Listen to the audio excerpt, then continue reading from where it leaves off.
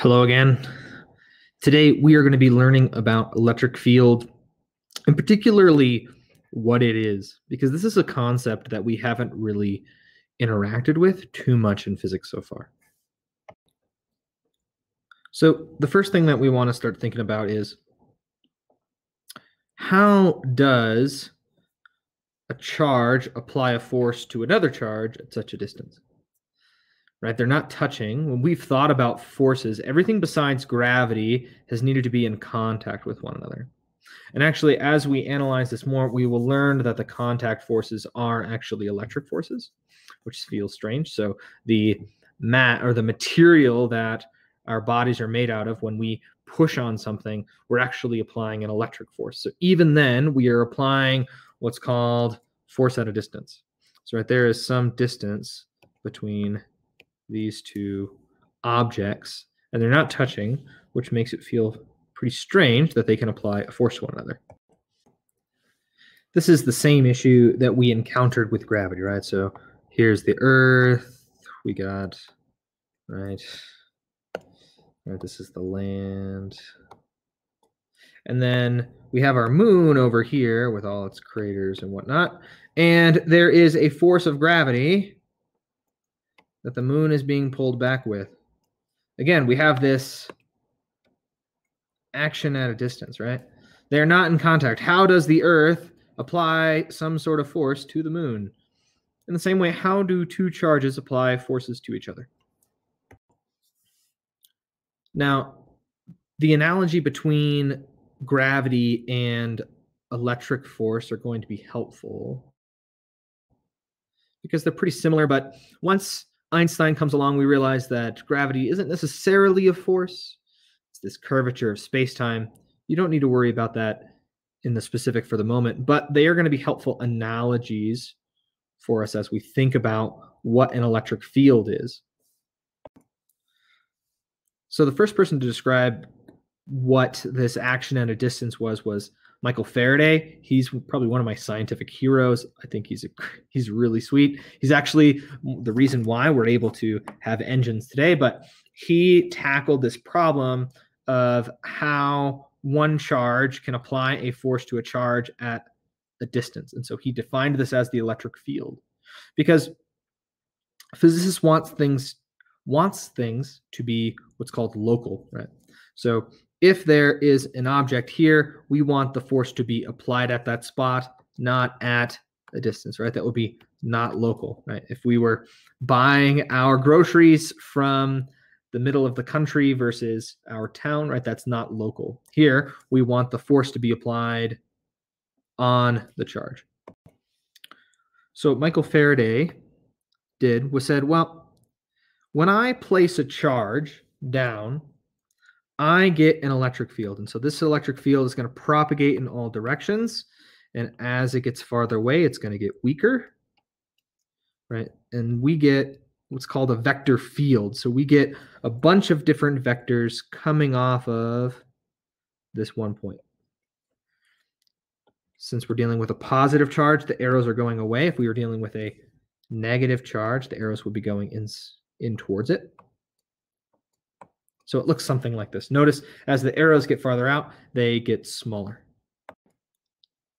So when the charge is initially placed, the electric field is already present. It doesn't need another charge to create the field. The field is already there because one charge is present on its own.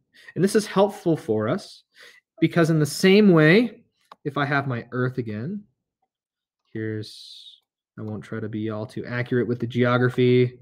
I don't know, here's a fun island in the middle, right?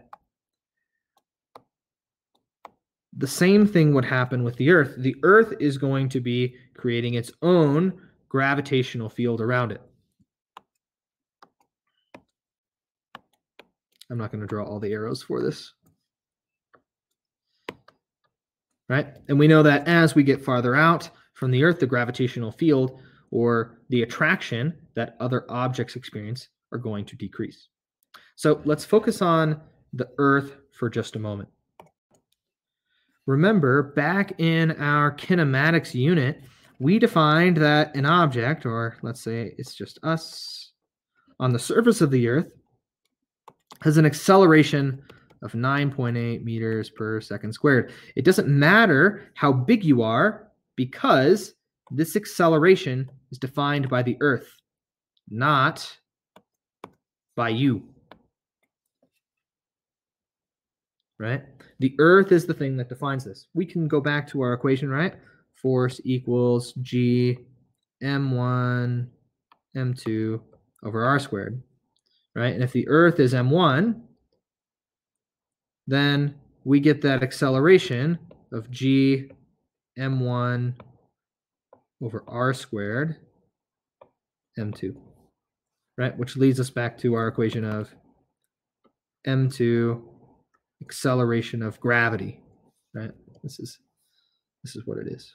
Oops, sorry, I put that other one there. We don't need this, right?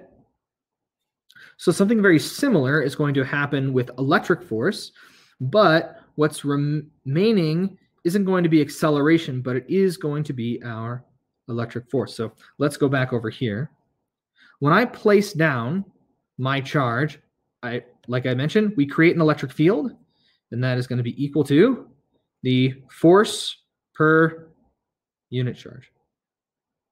And we're going to use these three lines. This means that it's defined as, it's not an equation that we've solved for or calculated for. Instead, we have decided that this electric field comes into existence, or we found this electric field comes into existence. And so this is the definition of electric force.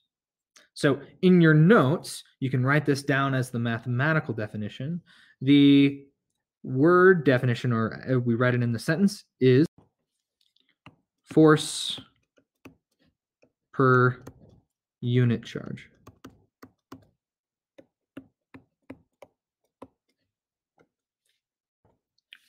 So notice that I've already talked a little bit about those general bullet points, right? This is what replaces action at a distance. Now it is the electric field that is acting on our charge. And since the force is a vector, right, this electric field is a vector field. So if I want to find the force, I can bring in my test charge here. And a test charge is just some charge that I've come up with. I place it at this point, and I am now able to find the electric force based on the electric field at this point here. So what I can do is I can find the electric force by essentially adjusting the definition for electric field, right? So force is going to be the charge multiplied by the electric field here. And I should use my vectors here. So this feels like we've kind of come up with it out of nowhere. And it is a difficult concept to internalize. What's actually happening, there are photons that are moving, right? We talked about, or you might know that light is electromagnetic fields. That's how light propagates through space, is through electromagnetic fields. So actually, what the electric field is, what these arrows all represent, are the photons moving out. And the photons are the things that are going to place a force on our charges.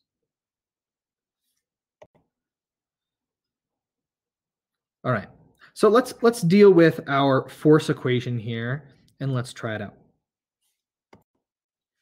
So let's give our charge a value. So let's say Q is equal to, let's say, 5 coulombs. This is gigantic.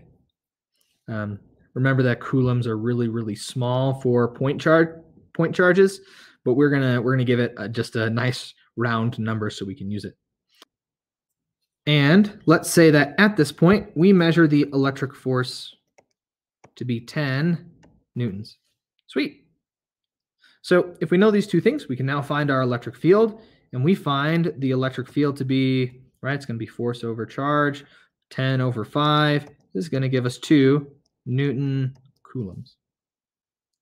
So right, I mentioned that the electric force is or the electric field is force per unit charge. And so no matter what charge I place at this point, so if I change this number over here to be something else, let's say it's 10, let's say it's 1, it doesn't matter. The electric field is going to always be the same. And so this is why it's helpful. It's because this charge creates the electric field. And then once I place the charge and then I find the force, but I don't have to worry about the charge at this point here because that is defined by the other charge, right? So let's go back over to our Earth, right? Remember, the acceleration is defined by the Earth's mass, right? So this is how I get this equation over here. Notice it looks very similar to this one, right? So the thing that is being attracted, our Q, and the E is the force per unit charge. What we could talk about over here is that we have our object's mass, and then this would be the force per mass, right? Force over mass gets us G, right? That would be the force per unit mass. So it doesn't matter what mass is on the edge of the Earth, it's always going to receive the same acceleration.